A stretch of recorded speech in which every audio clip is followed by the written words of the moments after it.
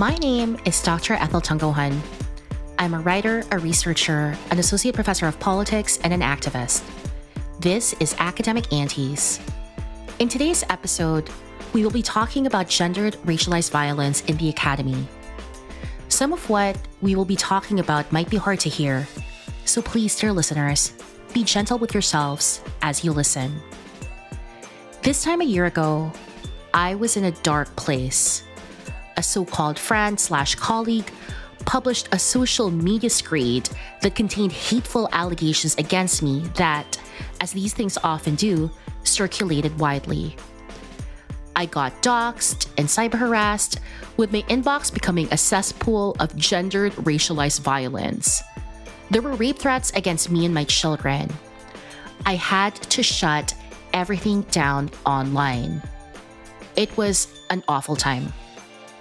A few months later, a far-right political figure mentioned my name and my institutional affiliation on his social media accounts, disparaging a workshop for Black, Indigenous, and racialized academics that I was co-organizing.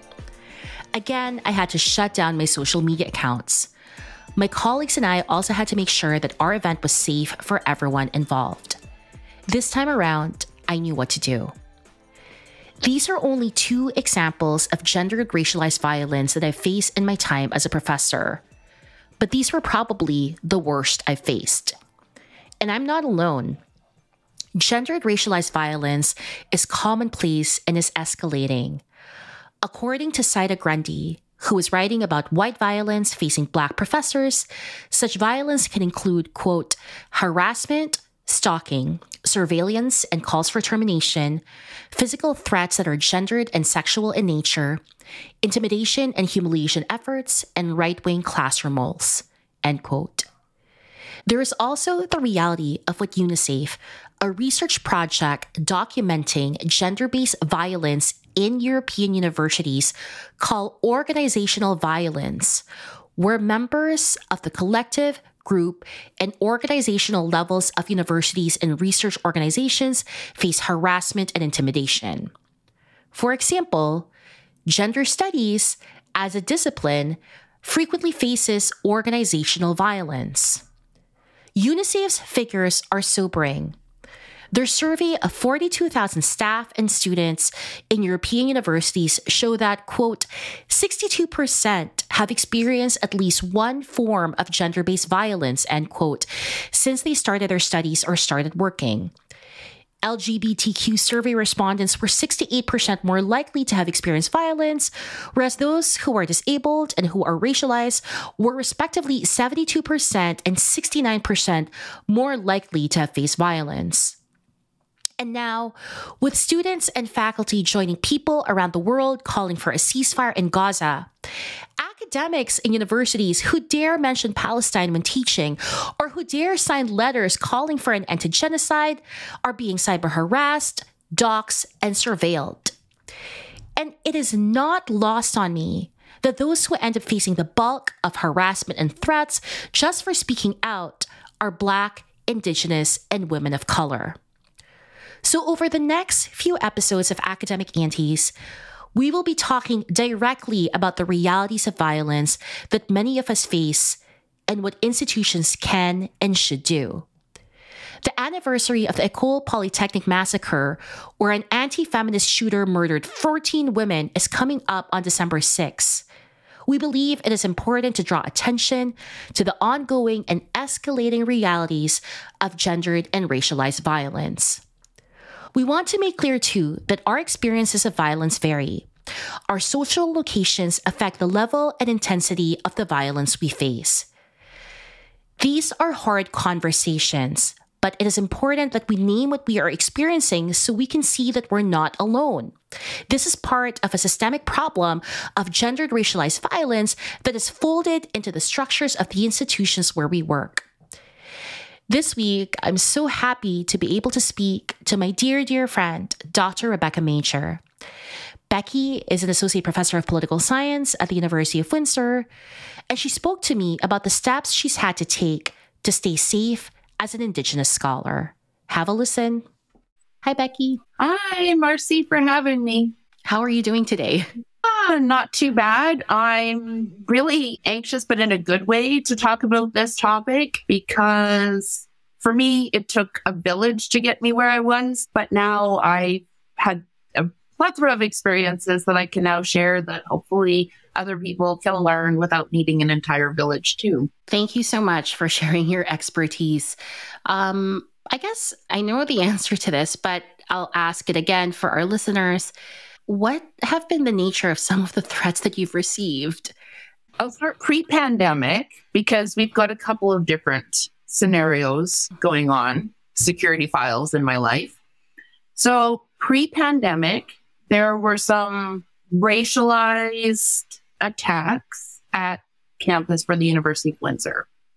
A lot of it was targeted towards Black students. However, there were comments at the time made about coming to campus and doing things to the Indigenous folks that are also at the University of Windsor. So that was the first time of being here at the University of Windsor and experiencing something to that effect, where there was threats of violence and the institution had to respond. Our institution responded by banning or outlawing, or however you want to put it, fraternities. So there's no more sororities or fraternities at the University of Windsor because that was a hub for a lot of racialized hate towards faculty, students, and staff. So that was the first instant. And that was just kind of like testing ground. Didn't have a lot of interaction in the process on that one because it was handled at the institutional level. Then we see that there was a massive increase towards both specifically people of Asian ethnicity and Indigenous backgrounds during the pandemic. So 2020, there was an 152% increase in racialized hate towards Indigenous people alone.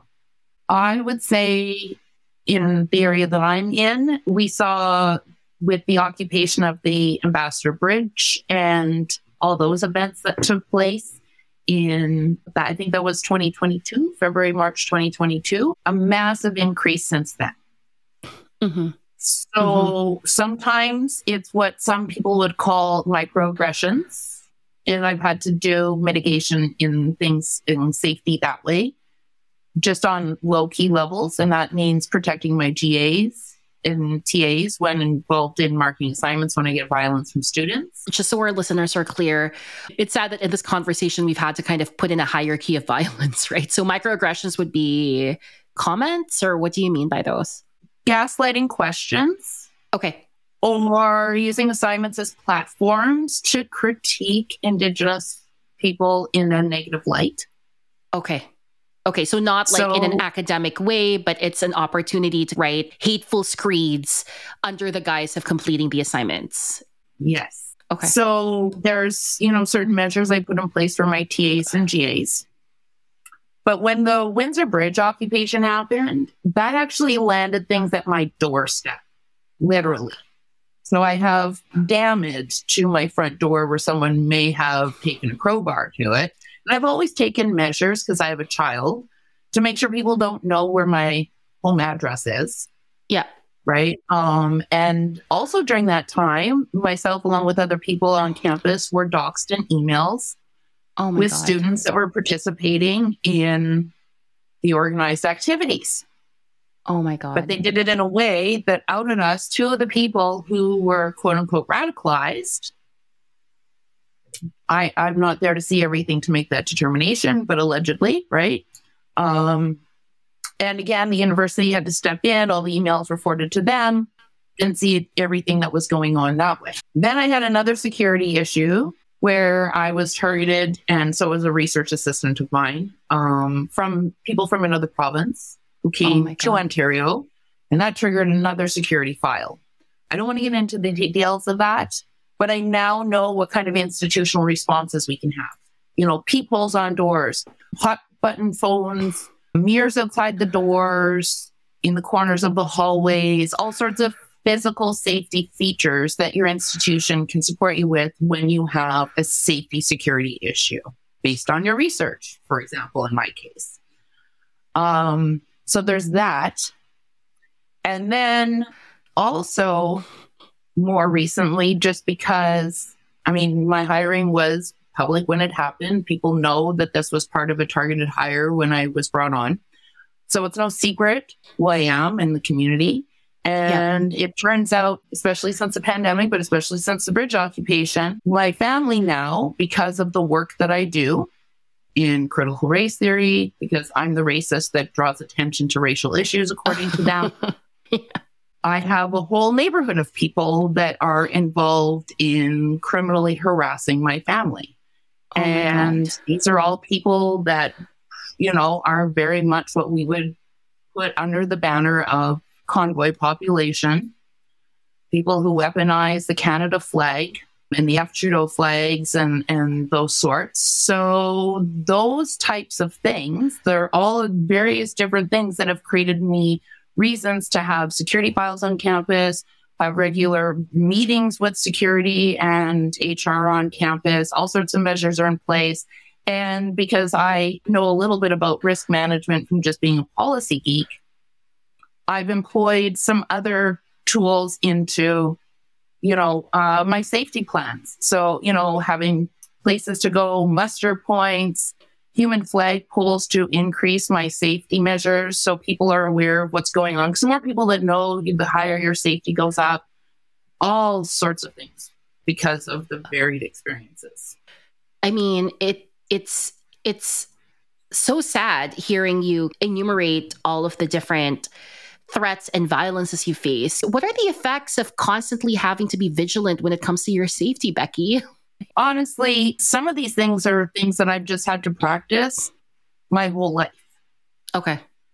Just because so many of people in community and some of my friends have become MMIWG 2S plus, missing and murdered individuals. Yeah. I've just always done extra measures. I don't want to get into it. I don't want to talk about it too much, but, you know, especially when Megan Gallagher went missing in Saskatoon, you know, that was a good reminder for being more vigilant. So I've always done measures so people know where I am, people know where my location is, just so I'm not a person that gets taken. For sure. My follow-up question is, you know, it's affecting you clearly. It's something you've had to do for a long time. How has this affected your family? It's created a lot of change, made me consider other opportunities. So, and as a result, I have now got a wonderful opportunity that I am looking forward to. I have had really good support by and large from my institution here, but it's clearly like a lot of the failures and what's made it difficult for us to stay has been policing failures. We've had a lot of different situations. I engaged a lot with the local police, and it's just now to a point where it was time to make a substantial change, unfortunately, and we are, you know, leaving the area now. Absolutely. To what degree has the institution been helpful? Because I think one of the things that I'm discovering is that a lot of institutions just don't know what to do. And a lot of institutions end up gaslighting those of us who face these threats, where this can run the gamut between them asking you to repeat your story to different bodies. And you're like, why do I have to keep recounting the story, right? Like, it's actually causing more trauma, to individualizing the problem by saying, well, you know, asking questions like, did you consider XYZ? Like making it seem as though it's your fault, to having solutions such as, oh, we're going to have a webinar on how to protect yourself. All of which I think combined adds to the stress that people who are facing violence face. So how was your institution helpful, and what can institutions do? So I think one of the things was actually hugely helpful through all of this is the fact that it might be because I'm with a smaller institution. Okay. So you have different relationships when you're at a smaller university than sometimes the larger universities. I had a lot of support from upper administration, and even they're trying to get assistance and connect me to other people that could help get attention to my issue because the police weren't listening. You know, hugely responsive when it came to physical needs on campus for any time I needed something. When you and I ended up with a situation with one of the work projects that we were on and doxing was starting to happen, my campus was very quick to mobilize to help us to be in the loop on safety nets and all of that, knowing what we should be asking for in the spaces that we're going to be using. So very practically responsive. Did their best to bring attention to the issue, connect me with the right people, make sure that I had, connect me with the right people outside the university, civically. Yeah. Right. Which is important. Even the College of Law, conversations over there, different supports on how to bring something from our current situation, such as maybe a private members bill based on a loophole that happens to be in law with one of the problems that we're dealing with. So I've had a lot of really good support that way, even to try and help us find, an emergency situation for housing should we need it, if we have to leave quickly. And some of my, human flagpoles, as I call them, because that's, kind of what they're considered in risk management, were some of the people in upper administration at the university. So having people who you trust, who are aware of the toll these violent threats have taken and being proactive has really helped. So they believed you, right? They were like, we absolutely believe you. We see you. Right. And they know for an Indigenous person to need to approach police, that is not our first go-to. We have a lot of institutional distrust. So if we're trying to work with police, that there's a problem that needs to be taken seriously. Absolutely. Absolutely. So I guess my question is, I've received a lot of people reaching out and saying, we're getting a lot of death threats, doxing, but also these letters, these emails contain really specific threats, such as we're going to find you where you're teaching and we're going to beat you up. We're going to, sexually assault you. And some of them have even mentioned the classroom locations where some of my friends are teaching, because these are available online, right? And a lot of this, most of this actually that I've been privy to lately has been connected to people's support for a ceasefire and support for Palestine. I guess my question, Becky, is what can institutions do proactively to make sure that faculty members are kept safe? So most of my stuff on the institution's been scrubbed from the website. You won't find very much on me, except for maybe an odd little old piece of information, which finds its way up and is like assistant professor, and it's like old stuff, right? But we have a provost that is making changes currently to remove all of the location data and all that stuff, that you can't actually have access to that unless you're registered in the classroom. And so there's a lot of extra safety measures that are being brought in at my institution. They've done some reorganizing as far as policing on campus, as well as creating different relationships with the Windsor Police Force. So there's a lot of protections that have been put in place. But there's one now that I have a new recommendation that I've decided is important. And I ran this by another faculty member who is also a racialized scholar who has also had problems with the police. When you are working at a university, you're usually not working in your hometown, which means you don't have your community of support locally. Yeah. And if you're new and you've only been around for 3 to 5 years and half of that time was a pandemic, or, especially a lockdown portion of a pandemic where we were working from home and those things, you haven't had a lot of time to network. This is what I want universities to do. If a faculty person finds themselves in a situation where they need to interact with police, they should be allowed, just like anybody who is about to be pulled over on the street and you're allowed to wait till you're in a safe, open area with plenty of lighting to be pulled over. If you have someone that's police coming to your door, you should be allowed to have somebody from the university, maybe your campus security, liaise to your house. So you have someone there that's there as on your behalf to be your witness and advocate to what's going on. So, if suddenly police show up, you can say, "Excuse me, officer, yes, I will open the door. Please give me 5 to 7 minutes. I am a university employee and I have the right to have my support person present when I talk with you. and they are on their way, right? And then you have someone there, because otherwise you can get into situations where you end up victim blamed, textbook sentences, by police and not believed. Absolutely. So having like a community of support, people who can come and provide witnessing support, right? Especially for faculty members who live in cities and towns where they don't know anyone, right? People who know the area, know the community. I think that's a great idea.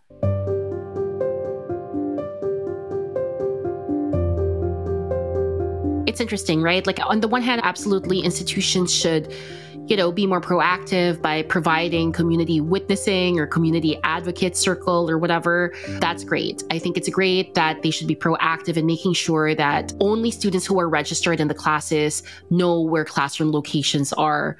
The fact that these are still publicly available on websites that anyone can access is bullshit. This is one of the ways that the Waterloo attacker found the classroom where that gender studies class was being taught, right? So these are all good measures. But I guess my question is, what happens when the threats come from within, right? Like what happens when you're being harassed by colleagues, you're being harassed by members of the campus community, dare I even say students, right? Which racialized, Indigenous, Black faculty members, especially those who are trans and women, experience too. Like, what do we do then? So my biggest obstacle in certain spaces is students. And so what I've done with my syllabus is I've put in social contracts. Okay. What do those look like? So for me, I explain that gaslighting will not be tolerated in big, bold letters, asterisks, all of that. And right underneath it, I provide them in the syllabus a link to the student code of conduct. Mm-hmm. And then just some general decorum rules for respectful behavior.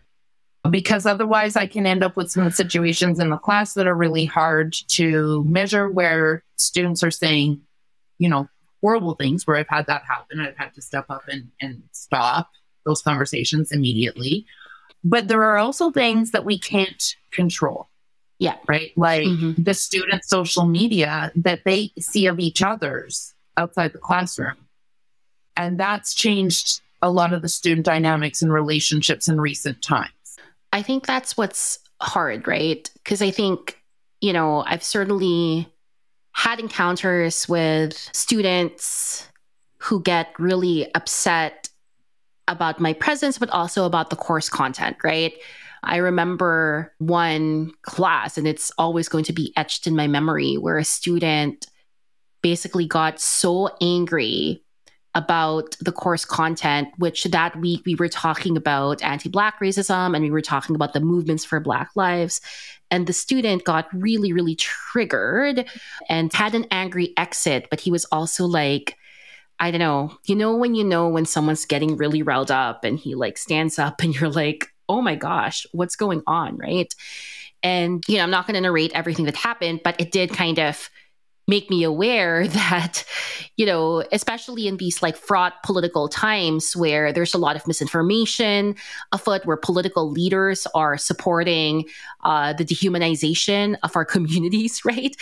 We are public facing workers, right? So sometimes students do take what you say to heart and take it personally and threaten you. And so the institution in that sense did kind of give me a safety plan, which was good. But at the same time, I know that physical threat, that was something that the university was able to control. But I also know that at least in like websites and at least in kind of social media postings, I've also been kind of, maligned. And we can't control that, right? And my suspicion would be these are students who, are frustrated. And I would argue that, this is also an extension of the violence that we face. Like we've all read kind of some of the comments that we would receive in these social media sites, right? I'm not going to repeat them here, but that's beyond our control. And that's just something I can't accept. I don't know. Maybe I'm just kind of feeling really vulnerable here. Well, the thing is, universities invite people to come and be part of their community and work for them. So they need to have a level of responsibility for the people they're inviting in and understand that there are consequences that are associated for some of us just in the nature of our work. and depending on the political climate at the time. Right. So there are people in medicine that were targeted during the pandemic, and it became unsafe for doctors and nurses to go to work some days, and there's literal physical safety risks for doing your job. And so some of that needs to be considered by these institutions. My institution did as much as they could. The union was also very supportive. It's not very often administration and unions are on the same page, but they both were in my institution with what was going on with me, and they were trying to do what they could within their means. But knowing that moving forward, institutions need to have maybe more measures built into their collective agreements, like the, idea of having the community liaison or finding other ways to protect the employees that they want to bring in and highlight and showcase for their research, because there's consequences for being that public person. So 2 things I want to follow up on, right? First, this is what's funny, being like, a racialized scholar, Canada Research Chair, my research gets splashed all over, my institution's website. They benefit from showing that, oh, look, we have like a racialized CRC. So on the one hand, it's like they benefit from our presence, right? And likewise with you, look at Professor Rebecca Major, look at these grants that she's received, top Indigenous scholars. So we are making institutions look good by our presence and through our work, right? But on the other hand, it seems to me as though, at least in my institution, although I think it's changing, it doesn't go the other way where, you're only going to be celebrated for your research accomplishments, but you don't get safety measures to correspond with the public role that you're expected to play. Do you know what I mean? And so this is kind of the disconnect, right? Well, this is it, because universities are supposed to be hubs of thought where we grow ideas. And that's often where people at certain times and periods of history are seen as radicals, where down the road that just becomes part of society and how society rolls, right? Because society evolves. But you have to have those thinkers at your institutions. Well, we know that thinkers are targeted, and it's globally. We've seen this happen with international people for, generations, where you have people having to leave their home countries because they're targeted at home and can risk going to jail. Our university has risk. Right. Mm-hmm. Yeah. So we have a scholar at risk in our department right now. And there, that is part of the job. And it's not like we get extra life insurance and other benefits built in. Right.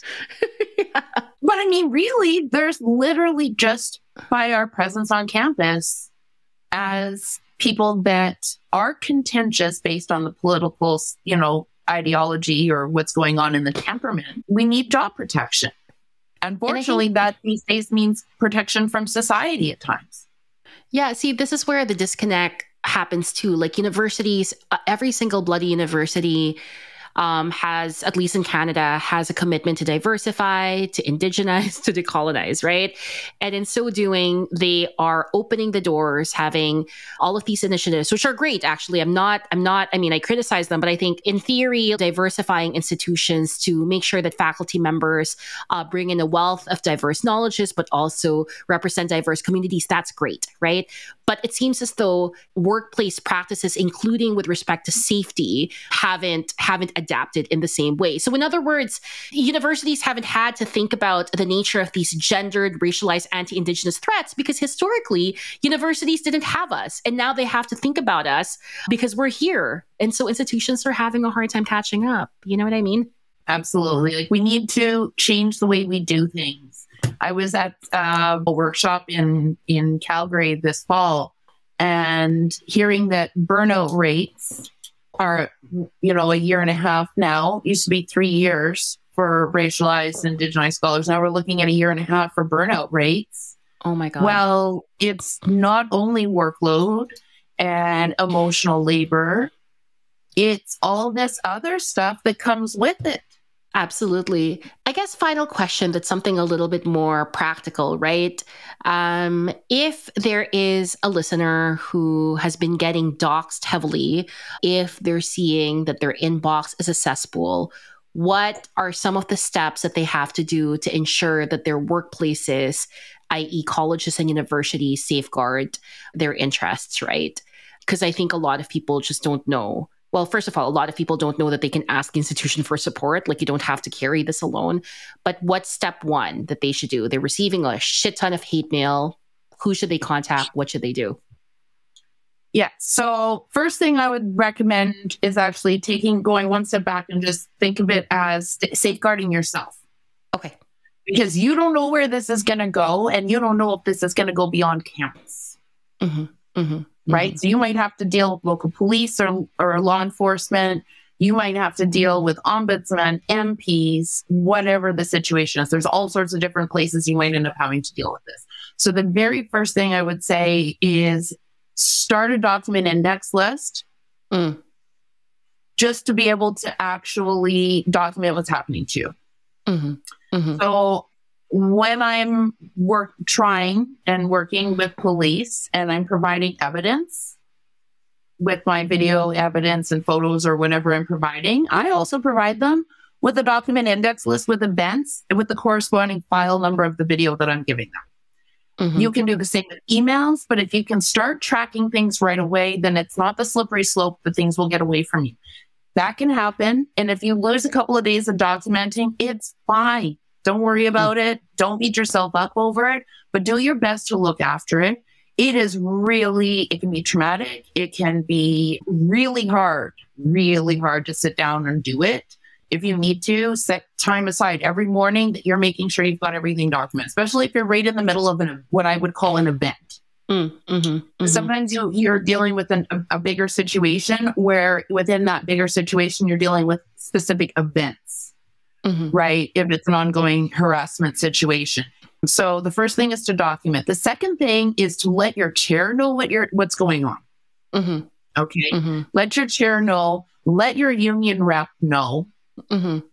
Let Mm-hmm. campus security know. And if you need to, put all three of them on the same email. Mm-hmm. Mm-hmm. And there might even be somebody in HR that should also be on that email. And you can even mention in that email, should there be anybody from HR that should be part of a safety plan, please let me know. I think I'm in need of a safety plan. Mm-hmm. Mm-hmm. Or even be more assertive, depending on what your relationship is. But if you're approaching people saying, yeah, this is going on, I'm pretty sure I need a safety plan, they should be taking you seriously. Yeah, you're an safety academic. plan. Absolutely. That's kind of the key Right? word. So, I think before I talked to you, I didn't know what a safety plan was. I've never heard of that term. And I was like, okay, safety plan. Right. And so depending on the circumstance, a safety plan can mean different things. It could mean, having exit strategies from your office. It can have all those physical things in place. It could be the lack of physical things in place, like wiping all your information from the internet. I don't do as much with social media as I used to. It doesn't help that X has been ruined in some respects in my world. Right. That was a good cure for it in itself. But the safety plan, and then make sure that there are people that you have that are your touchstones in your institution. Have colleagues you trust that are your touchstones. Right. So you have people to check in on. Find out if any of your colleagues would be willing to come with you to be with you at police. Mm-hmm. That's another thing. Make sure you're not alone with law enforcement. And in all honesty, if your faculty specifically, like campus security should be believing you. Like they are there to be supporting you. That's what should be happening. But yeah, make sure there's people in upper administration that know. And the safety plan, those types of things are the biggest pieces. And be aware. Don't be scared to report, because a lot of the things that happen with racialized Indigenous people is you're dealing with situations where people are making you doubt yourself on whether or not you're seeing what's really happening to you, which is also part of gaslighting, with questioning whether or not that you're experiencing this, questioning if it's as bad as you think it is, self-doubt.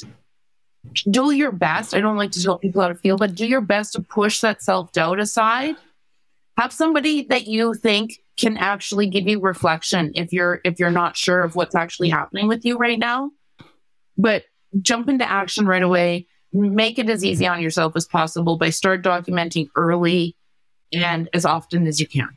It's so sad that we have to have a list, but we have to have a list, right? I mean, I feel like this list is so essential for all faculty members, especially for racialized, Indigenous, Black faculty members. All of us are entitled to a safe working environment. We shouldn't be working in an environment that's unsafe. And the only thing, I think this is something you've covered already, but I would also reinforce that having a look at the collective agreement if you're unionized, because there are provisions regarding workplace safety, right? And also, I know that there are some unions that aren't necessarily supportive, to be honest. Finding people in the union who are part of maybe an equity committee and asking them for advice too, if you find that your union rep's not supportive. Because I think what's hard is that some of the nature of these threats, because they're gendered, racialized, gendered, and anti-Indigenous threats of violence. I've heard of cases where unions are like, well, that's not really part of kind of our job, right? Like it's not, because they're not really as concerned with you being doxxed because of you participating in a protest, right? Like I've heard of unions saying that's not part of what we're supposed to be here for, to represent you for. So in other words, if you're not getting the support you need from the people who are supposed to support you, then finding others who can. I don't know if that makes sense. Yeah. Oh, it does. And it's also why when I send some emails out in certain spaces, and I'm not saying necessarily at the university, but dealing with some of these situations for sure, more broadly, I have more than one person on the email. Mm-hmm. Mm-hmm. Right. Mm-hmm. So they know other people are watching. Yeah. That it can't be swept under the rug. Right. So that in itself is another safety net. Yeah, absolutely.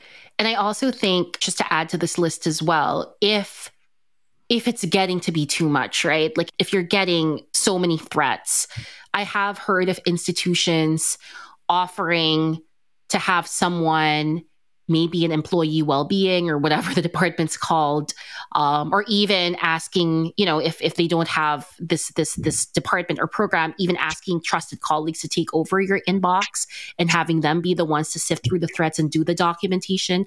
I hear that's an option too. Yeah, all of these are interesting steps, important steps, but I feel like dissatisfied too, because it's so individualized and I'm just like, oh my God, fuck the violence. It's making me so mad. We just want to do our jobs. Like, ugh, That's it. And the thing is, it's such a scale and it feels sometimes like it's no matter where you turn, it's something, but it's because there's so many various ways that this can come at you, and it chips away at you and it exhausts you. Yeah. It's exhausting. And in your case, leaving was the option, right? Like it's like for your family. And yeah, that's what's really grim. But right. I think talking about it is important. And so any last bits of insider advice you'd like to offer, Becky? Yeah, just honestly, one of the best things you can do is look at different risk management ideas and compositions, because different situations will always be slightly different, right? Well, for a variety of reasons. But if you feel like you're, entering in this space, make sure you have that person that you can check in with that can help you see what's going on. And just make sure that you are taking precautions, because not everybody takes seriously how fast these can come into physical acts of violence. A lot of people dismiss it as, oh, it's just keyboard warriors, but it's never worth the risk. And statistically, if things escalate, they're only going to keep escalating. 100%. And I think, honestly, like, if there's anything I'm taking out of this conversation, there's also something, I wouldn't say hopeful, because this is not hopeful, right? But the fact that enough of us are talking about it. We've had a lot of group chats about the violence that we're facing. There is something strong about coming together and kind of just articulating that we're all facing this, and that we all have the right to demand our institutions, our workplaces protect us and to do better, right? They are accountable to us and we should make these demands. So yeah, thank you so much, Becky. Thank you. I'm glad to talk. I know it's hard to say those, but again, it's not a happy topic, but I'm really hoping that people can learn from the village it took me to learn, so that, they can get the Cliff's Notes if it happens to them. As I reflect on Becky's insights, I can see more clearly how any analysis of gender-based violence cannot ignore how structures of colonialism, white supremacy, and patriarchy affect everyday experiences. And so widening our analysis to understand the impacts of these structures and these colonial legacies is necessary, so we don't propose crude and simplistic solutions that invariably inflict more harm. For example, as Becky asserts, many Indigenous communities distrust the police. Thus, ensuring greater campus safety by asking for a stronger police presence will not work. Can institutions be held accountable? What if the institutions that we're in, unlike Becky's experience, has actually been completely unsupportive? What do we do then? We discuss these questions and more in our next episode. For now, what I will say to listeners who have faced or are facing violence in the academy, you are not alone, and I believe you. And that's Academic Aunties for this week. Academic Aunties is produced by me, Dr. Ethel Tungohan, Wayne Chu, and Dr. Nisha Nath. Follow us on all social media. We're at Academic Auntie on Twitter and Academic Aunties everywhere else. Rate and review us wherever you get your podcast. And email us anytime at podcast@academicaunties.com. Tune in next time when we talk to more Academic Aunties. Until then, take care, be kind to yourselves, and don't be an asshole.